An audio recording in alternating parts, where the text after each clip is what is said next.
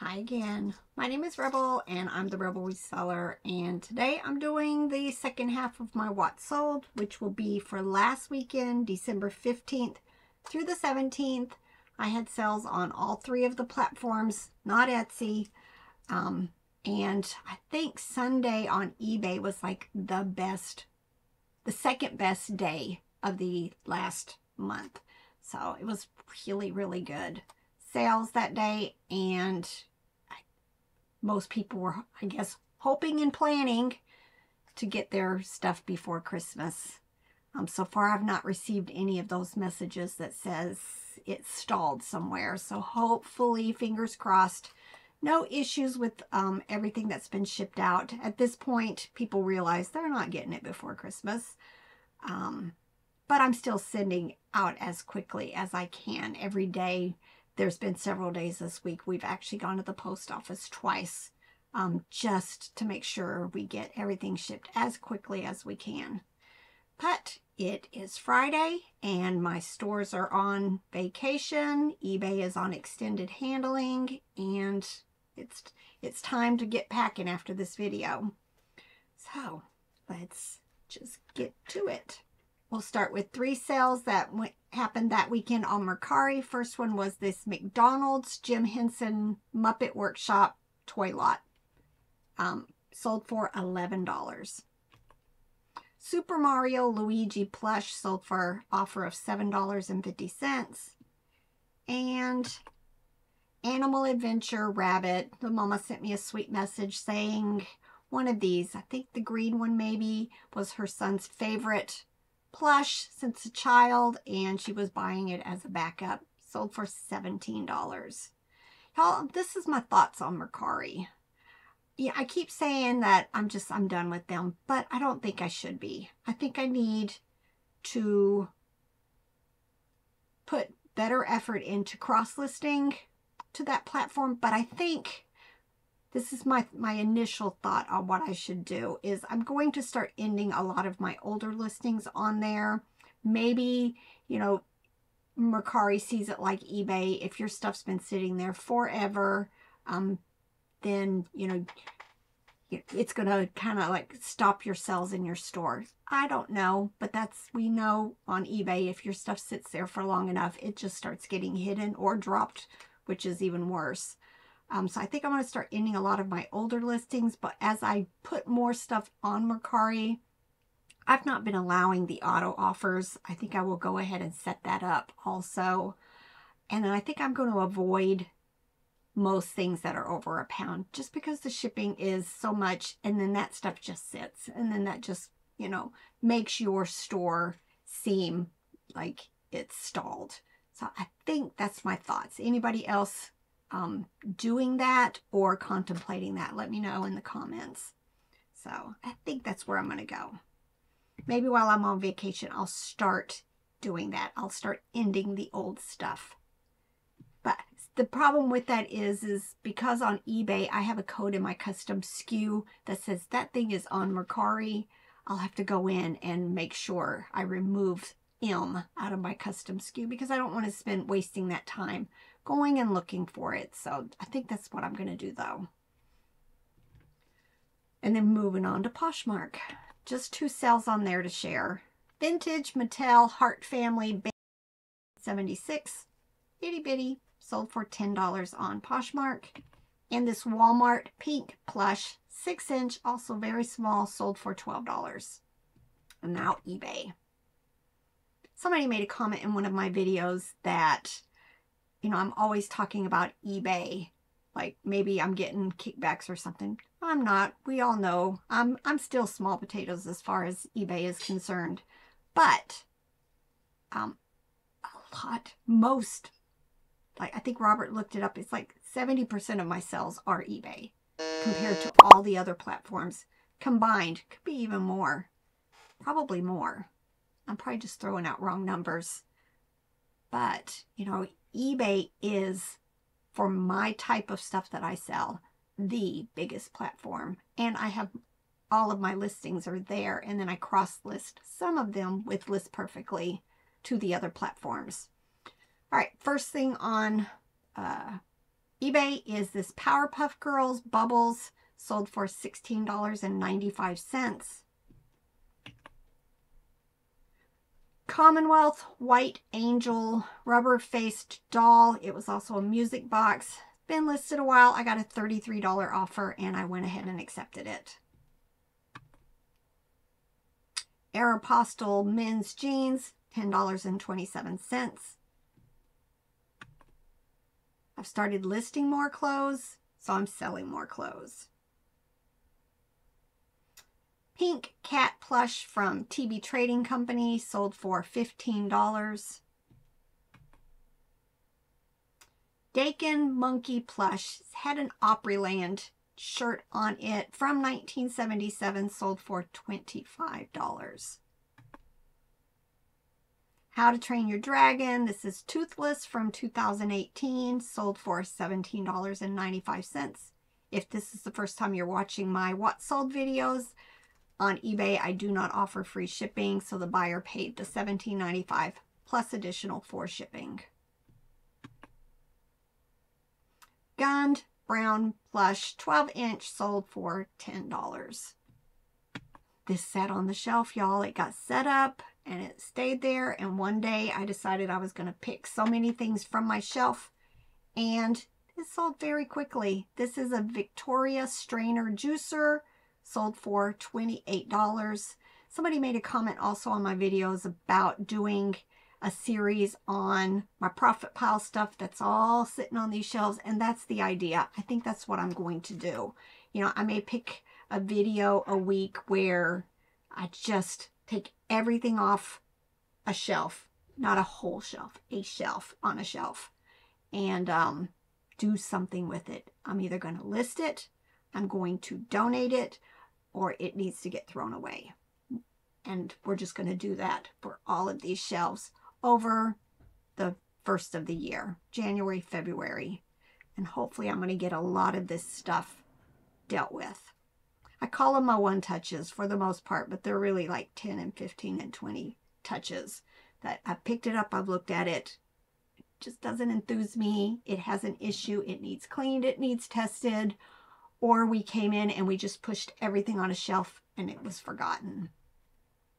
I know lots of you understand.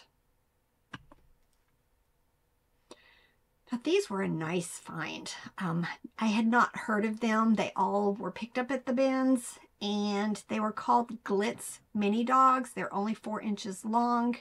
I found all 3 of these and listed them together. Sold for $32. This is a viewer sale, so thank you again, Sherry. Sherry bought several plush from me. Oops, let me move this out of the way. There we go.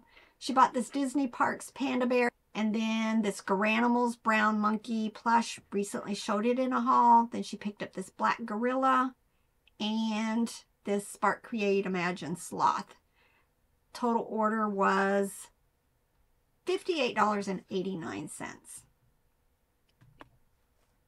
All right, Mattel Blaze and the Monster Machine. These were a little bit larger than the little die-cast vehicles. They both talked, and they sold for $13.69.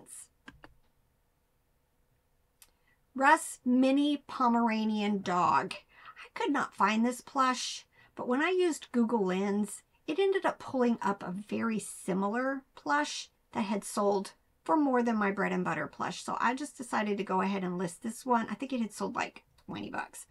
So I listed this one a little bit higher with my sale. It ended up selling for my sale price of $19.76. Google Lens is definitely your friend, but don't rely on it to set your price. You still need to go into eBay and check the sold comps. White Mountain Movie Jigsaw Puzzle. We put lots of these puzzles together. I still have a pile up there. Those are my favorite, this brand. This was a movie series. We put them together. I list them. Most of them are bread and butter. This one sold for $10.95. Hasbro Micro Machine Pieces and Parts from 2003. Sold for $13.45. Harley Davidson Boston Terrier Plush. I think this was a Ben's pickup. Sold for best offer of $35. Miss Me jeans, $31.21. We don't find that brand very often, but we kind of get excited when we do because they're very quick sellers for us. Dandy, this sold almost the same day I listed it, or right after my sale started anyway. This is a Candy Bandit dog plush. I have a video showing that it works. Just kind of makes noise and moves around. Sold for $17.95. Kohl's. I pick up most Kohl's, especially if it's clean. This year I do plan to try to find some of the books to go with the plush. Still $8.02. Bread and butter. Now I picked this doll up. It was a large Holly Hobby doll, but the hair was like disintegrating and falling apart, and there ended up being a lot of damage to the body of the plush. So I just took her clothes and her bonnet off, and they sold probably within a month for $16.95. All right, this is a Visions Corningware Amber Glass stock pot. I tend to not pick them up very often. They're breakable a lot of times, especially the pots and pans. They've got the long handle. They're just really cumbersome to store and to ship. But this particular stock pot has the non-stick bottom on the here. Very interesting, in excellent condition. And it sold for $35.95. Animal Adventure, these little rabbits. I find them in lots of different colors. They're just bread and butter for me, but they tend to sell consistently. This one sold for $8.06. Wild Republic, another brand I tend to pick up quite a bit. This is a hyena / dog plush, $13.45. Cabbage Patch Kids vintage little red dress, cute, $25. Silver jeans sold for $15.13. Any of the clothes that we list that can fit in a padded flat rate envelope, I list with the flat rate shipping of $8.99. The padded flat rate envelopes are $8.30 with our discount. So there's a little bit of padding there to cover a lot of my other packaging supplies that I pick. But I have found, since I changed my shipping to give my buyers my discounted shipping, a lot of these are shipping for $7.20. A lot of them. So, you know, if you haven't done that, you might want to consider it. Yes, you're losing a lot of the income that you get from the increase in the shipping, but my sales have increased dramatically for a lot of the things that the shipping just was a little bit too much, like for shoes and coffee mugs and some of the heavier items.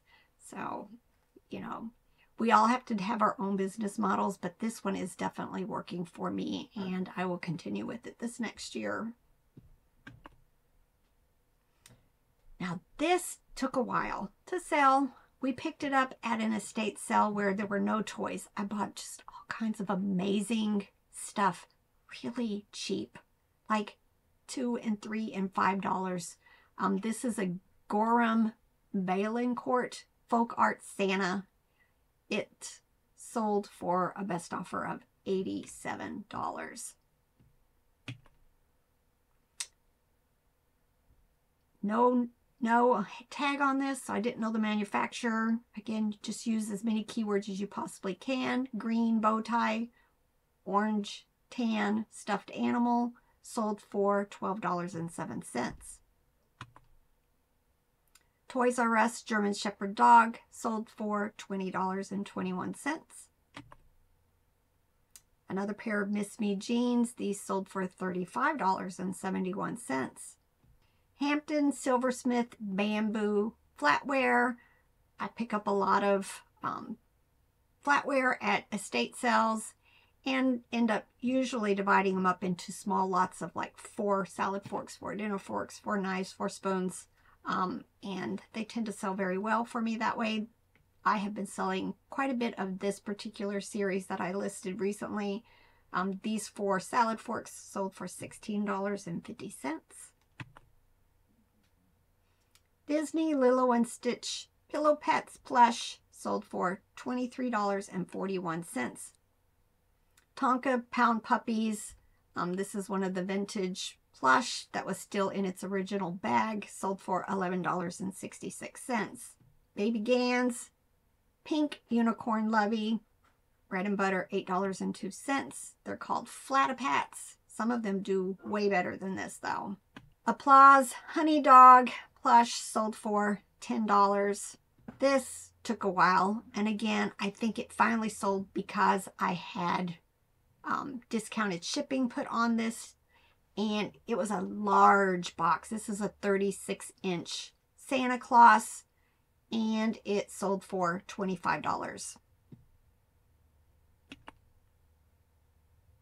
Precious Moments doll, not something I tend to pick up, but it was cute, probably in a box lot of stuff, sold for $9. Under Armour women's leggings, pretty sure I picked these up at a yard sale for me, but they were too long, so I listed them, sold for $10. This is my best sell of the weekend. Tracy saw this in my recent video, haul video on the Wizard of Oz stuff that I picked up at my favorite little estate sale. I had gone back the next day. I found something that was missing a piece, so I had gone back the next morning to see if I could find it. And while I was there, Tracy grabbed this up right after I had listed it. These were the Wonderful Land of Oz kittens with the base from 2013. And she paid $199.95. So thank you so much, Tracy. I absolutely love this plush.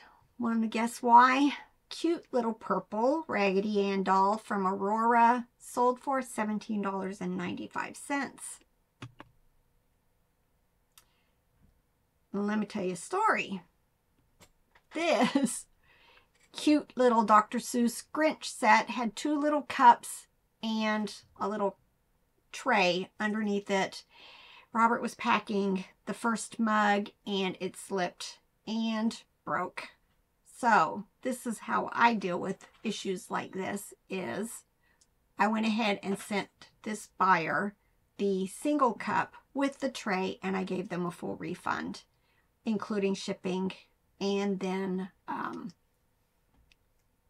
you know, it's not ideal, but it also helps you at least have something to ship. Hopefully your buyer is going to be satisfied with, you know, the items that you sent, especially if they were free. And that's what happened with me. They have already sent me a message saying they really appreciate our honesty and the fact that we gave them a full refund. She did request to go ahead and pay me again for what she sent, but I figured, you know, the best thing to keep a happy customer is to just let them keep the item and get a full refund. Not everybody will agree with this. Hallmark keepsake ornament. I picked up a bunch of ornaments at a yard sale, paid $1 each. This one sold for $13.45. Avon, I picked this up at that estate sale I went to where I bought a bunch of Avon. This was a singing reindeer. Played Don't Worry, Be Happy. Sold for $26.95. Melissa Ann pink dress. It was an infant size, y'all. At the same time we were dealing with the broken mug, I could not find this item. Could not. What had happened was, because it had the hanger, I had put the bin location as a shelf that wasn't in a tote, and it wasn't there. I looked and looked. I looked all around where it should have been, underneath, on the back side, on the other shelves. Robert went down and looked, and then I slept on it because it didn't need to be shipped till the next day. And the next morning I got up, I was pulling other stuff and again in that same area looking for this, and it must have fallen off a shelf. Somebody picked it up and stuck it in a basket across from it. And you know, again, it was like we were already dealing with the broken mug, and then I couldn't find this, but luckily I found it and was able to ship it. These things happen, y'all. It happens. Mattel Magic Nursery twin dolls. Pretty sure I picked these up at that churchyard sale where everything was $1 that day. These sold for $26.95. Angel Prayer Bear. It lights up. Let's see what else. Says a prayer and the halos lights up. Sold for $12.07. Bob Mackie women's top. There was a point I used to think Bob Mackie was high-end. It's not, and it is a slow seller. I don't know if I will pick up many more of them, but I did have quite a few that I picked up at an estate sale. And this one sold for $18. Bible Fact Pack questions from 1975. Pretty sure I picked this up at the bins in Asheville a while ago. Sold for $22.95. Hasbro Twist and Style Tiffany doll sold for $14. Baby Gund Orange Dinosaur sold for $12.07. Christmas ornaments. Thinking I picked these up at an estate sale. They were both flocked, so I kept them together, and they sold for $14. Toy Story 3 robot figure. Most of them are bread and butter, but I still tend to list them separately. This one sold for $8.02. Jet-O-Matic percolator. Again, it was one of those things I picked up from upstairs that needed tested. Been sitting there for a while. Finally got it tested. Just had to put water in it and make sure the percolating part started working. Sold for $30. What's a video without Rodney Reindeer? Well, this is actually Randy. I have done amazingly well with these this year. This is 4.5 inch, the smaller one that seems to be highly collectible. Sold for $17.95. Play School wooden numbers and letters. I picked up a bunch of this type of stuff at a yard sale. I want to say I paid like $5. I ended up dividing it up into several lots. This was a Play School container from 1972. Did not have the 30 blocks, but it did have other blocks. So I just kept all of it together, and it sold for $17.95. And then Jimmy. Love picking up Jimmy. This was a Tigger Christmas stocking. Sold for $10.45.